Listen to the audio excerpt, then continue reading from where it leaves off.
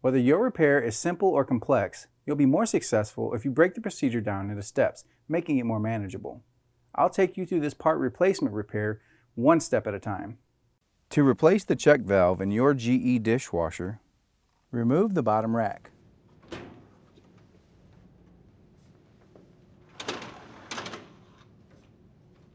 Twist the fine filter counterclockwise to release it from the sump.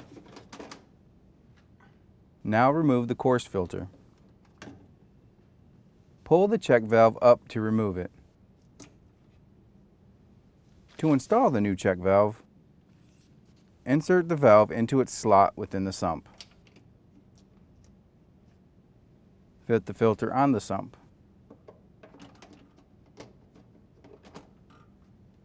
Place the fine filter in the sump and twist clockwise until it locks. Set the lower rack assembly back into the dishwasher.